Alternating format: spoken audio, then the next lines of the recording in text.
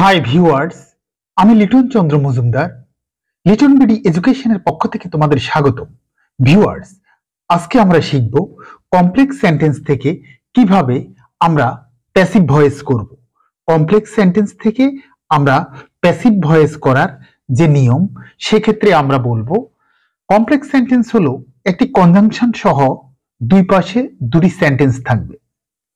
একটি complex conjunction দ্বারায় দুই পাশে দুটি সেন্টেন্স যুক্ত থাকবে, অর্থাৎ একটি কনজাংশন দ্বারায় দুটি সেন্টেন্স যুক্ত থাকবে। এখন সেই কমপ্লেক্সের কনজাংশনটা হতে পারে দ্যাট, হতে পারে হাউ, হতে পারে হোয়াট, হতে পারে দ্যাট।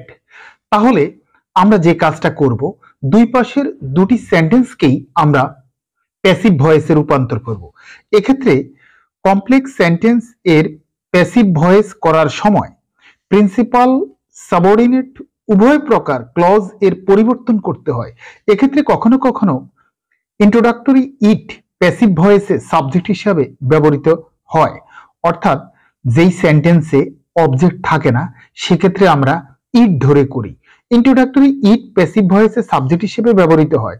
উভয় ক্লজের সাবজেক্ট একই হলে শেষের ক্লজ এর পরে সাবজেক্ট বাই যোগে অবজেক্ট হয়, অর্থাৎ দুটি ক্লজের সাবজেক্ট যদি একই রকম হয় তাহলে শেষের ক্লজের সাবজেক্টটি বাই যোগে অবজেক্ট হয়। এখন আমরা যদি দেখি, আই নো দ্যাট।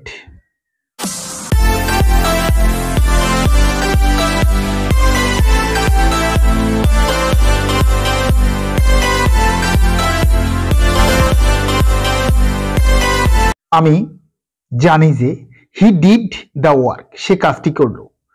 এক্ষেত্রে প্রথম যেটা দেখতে পাচ্ছি, প্রথম সেন্টেন্সটি হলো আই নো। এখানে I subject, no verb, object কিন্তু নেই, দ্যাট হলো এখানে কনজাংশন। তাহলে পরবর্তী সেন্টেন্স হলো হি হলো সাবজেক্ট, ডিড হলো ভার্ব, দ্য ওয়ার্ক হলো অবজেক্ট। তাহলে আই নো অবজেক্ট এখানে নেই, তাহলে অবজেক্ট যদি না থাকে আমরা বলছি যে ইন্ট্রোডাক্টরি আমরা ইট আনতে পারি।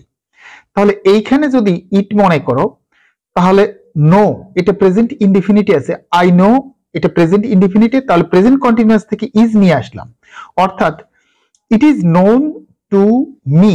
It is known to me, no এর ক্ষেত্রে বাই দেওয়া যায় না, টু লিখতে হয়। তাহলে it is known to me, আবার সেই কনজাংশনটা আমরা লিখলাম। কনজাংশনটার পরে দ্বিতীয় সেন্টেন্সে ডিড কিন্তু পাস্ট ইনডিফিনিটে আছে, তাহলে পাস্ট কন্টিনিউয়াস থেকে ওয়াজ ওয়্যার নেব।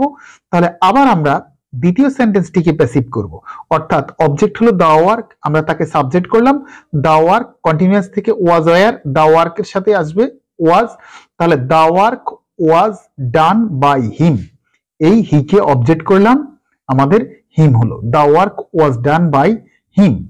তাহলে দেখা গেল দুই পাশে দুটি সেন্টেন্সই আমরা প্যাসিভ মোডে নিয়ে রেখেছি। পরবর্তীতে দেখতে পাচ্ছি I know how he did it. এখানে হাউ হলো কনজাংশন, কিন্তু নো এর পরে অবজেক্ট নাই, অর্থাৎ প্রথম সেন্টেন্সে সাবজেক্ট এবং ভার্ব আছে।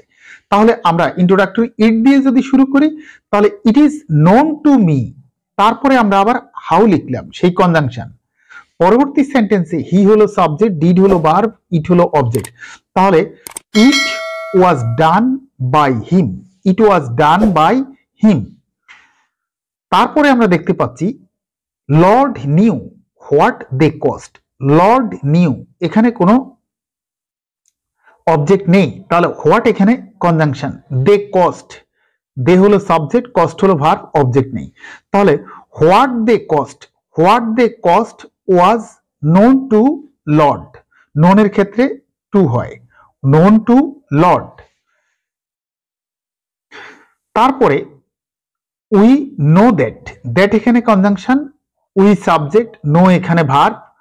We know that Columbus discovered America, discovered এখানে পাস্ট ইনডিফিনিটে আছে, তাহলে we know subject verb object নেই, তাহলে ইন্ট্রোডাক্টরি ইট দিয়ে শুরু করলে it is known to us that, সেই conjunction, it is known to us that.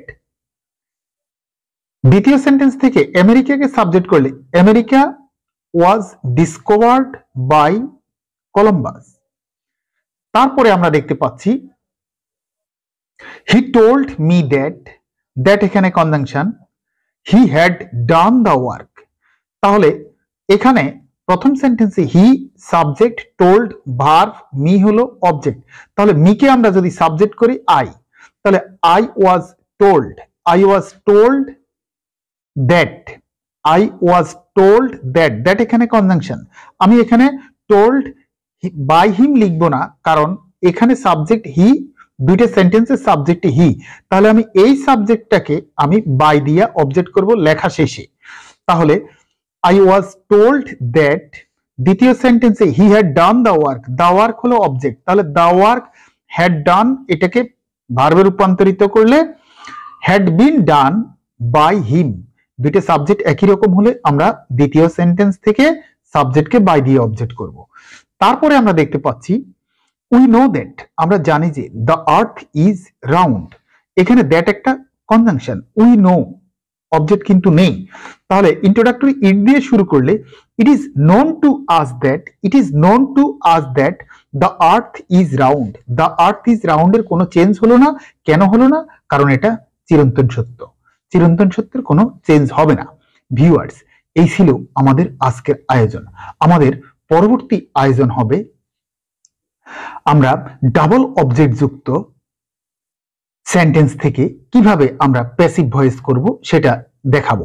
Viewers, যদি ভিডিওটি ভালো লাগে অবশ্যই চ্যানেলটি সাবস্ক্রাইব করে আমাদের সাথে থাকবে এবং পাশে থাকা নোটিফিকেশন বেল অন করে দেবে, যাতে আমার তৈরি করা প্রত্যেকটা আপডেট প্রথমেই তোমার কাছে পৌঁছে যায়। ভালো থাকো, দেখা হবে পরবর্তী ভিডিওতে। বাই।